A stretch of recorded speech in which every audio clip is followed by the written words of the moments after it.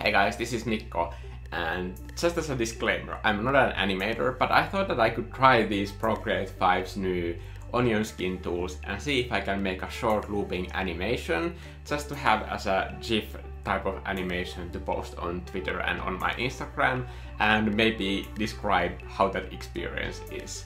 This is going to be a challenge for me, but it's going to be fun. So the inspiration for this piece is that my friend likes bunnies really much. I mean, I like bunnies, obviously everybody likes bunnies, but she likes bunnies so much that I thought that it would be fun to just burn few, and that's what I'm going to do in this video. So let's burn some bunnies. But the first thing I do is I put the animation assist on, and this is the new tool available in Procreate 5. And here you can set how many onion skins you want to see when you're working. I set the onion skins to 2 because that keeps the screen relatively clean, but at the same time I can still see the previous frames, so I have some sense of where the motion of the animation is going. It just helps me work faster. There's also this small plus icon in the animation assist tool, and that allows you to add frames in between frames. So wherever you are in the timeline, if you press the plus button, that will add a new layer between those frames. It's like add a layer, but at a certain point in the timeline. And that way it's kind of easy to make parts of the animation smoother that seem like they need a bit more movement to read better. At this point I'm adding colors, and I add all the colors on a single layer group, because in Procreate 5 you can have an entire group of layers and it will count only as a single frame. But this group where the bunny is painted on, I have set it as animation background by clicking on the layer and pressing the animation background option. And this means that it's going to get rendered on every single frame. So I don't have to keep repeating this graphic for every single one of the frames, because that would take tons and tons of layers, and this allows me to keep the resolution of this animation quite high. So I'm using the grouping also for individual layers, because I have that line art for every single frame of the flames. So I'm painting the flames in layer groups that has the line art for that layer.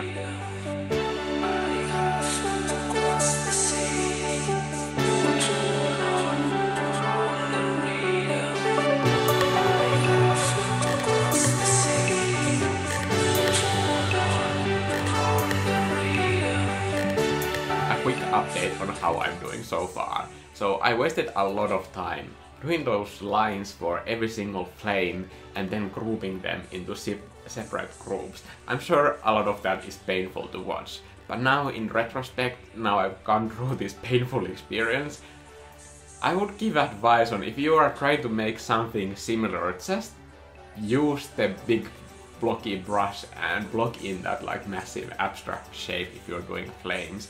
Because having the line art there and then going through the same process again with a separate brush, to me it seems like a lot of wasted work, because I feel like I'm just repeating the same stuff, and it's easier to visualize where the blocks of flames are in this instance with the actual orange color, because with lines I need to be more aware of like what's outside of those lines. Is this a fill-in shape or is this an outside area of this shape, and then going back and forth. So just going into the blocking in phase straight away and animating those frames, I think would have like saved me at least 2 hours at this point. But I'm gonna keep going because I'm quite excited about how it's kind of looping at this phase. I know it's not perfect, but if I keep making these sort of animations, then maybe like this will get easier eventually, and as I'm going I keep getting these new ideas that what I could now do with these animation tools that I didn't have the skills to do before.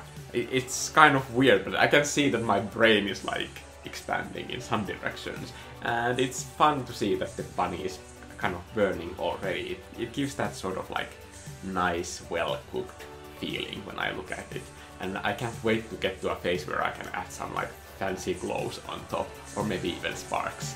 See, this is the cool stuff. So at this phase I'm painting the bunny on the top layer, and I have set that as animation foreground, because now you can also do an animation foreground and not just background.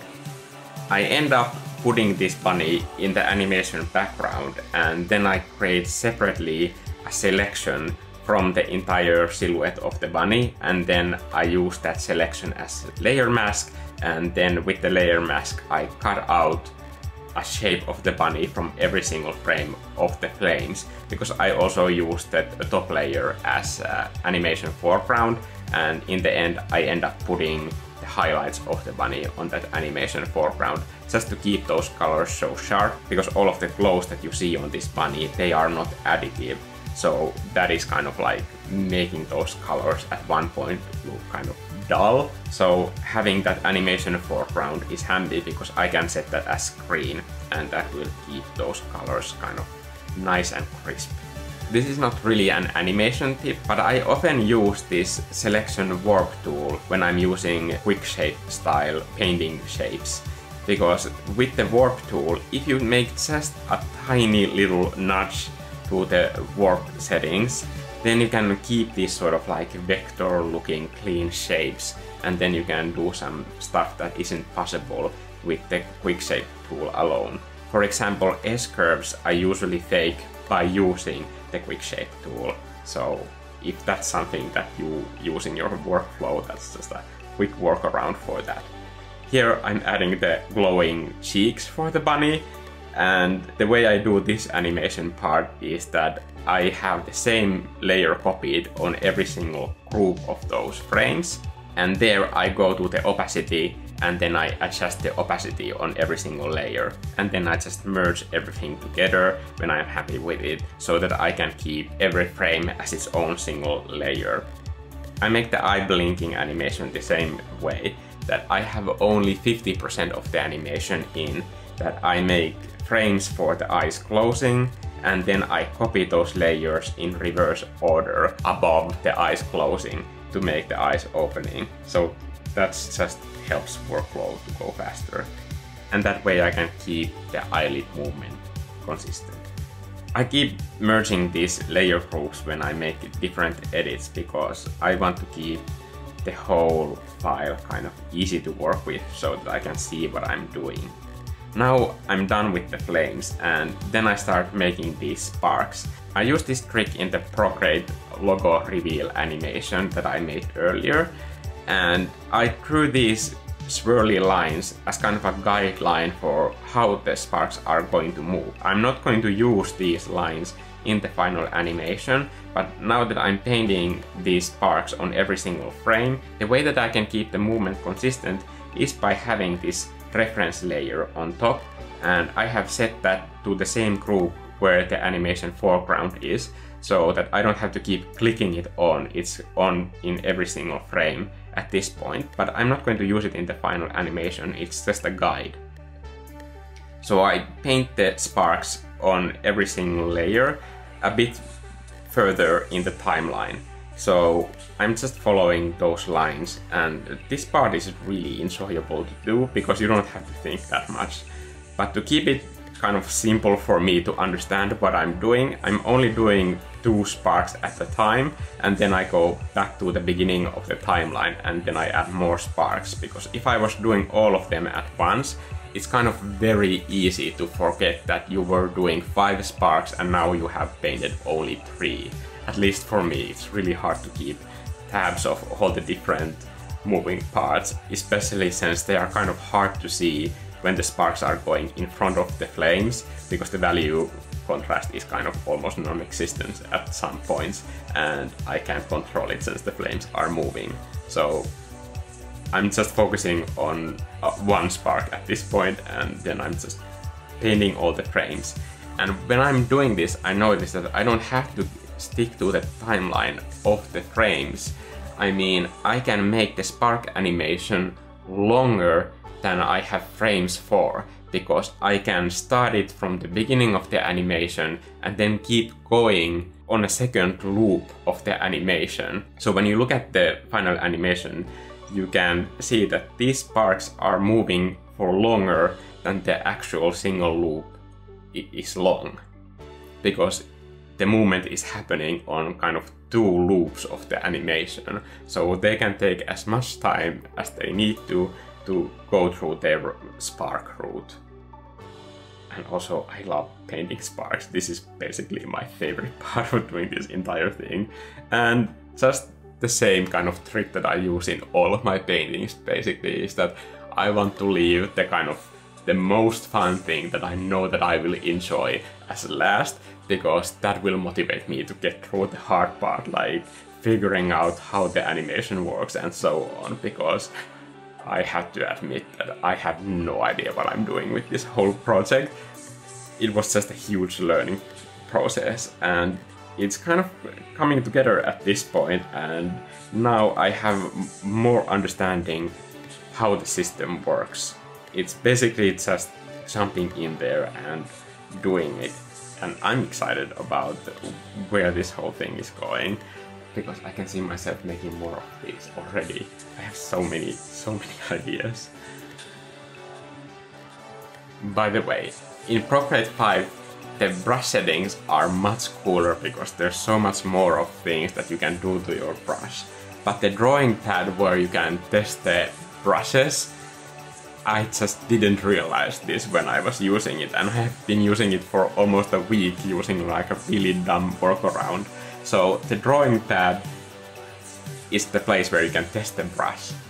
But once it gets filled, you can easily clear it by going to the drawing pad icon on the top left corner of the drawing pad, and if you just click that, you will be able to not only clear the drawing pad, so you can like make more marks to test your brush, but you can also change colors of your brush. So all of these color dynamics are easier to test that way, that are going to be coming in. So just having a black brush stroke is sort of like not giving you enough information when you want to use those settings.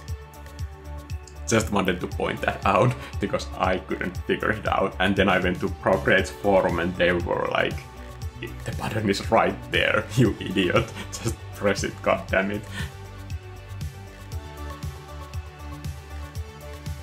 So this is how the bunny ended up looking.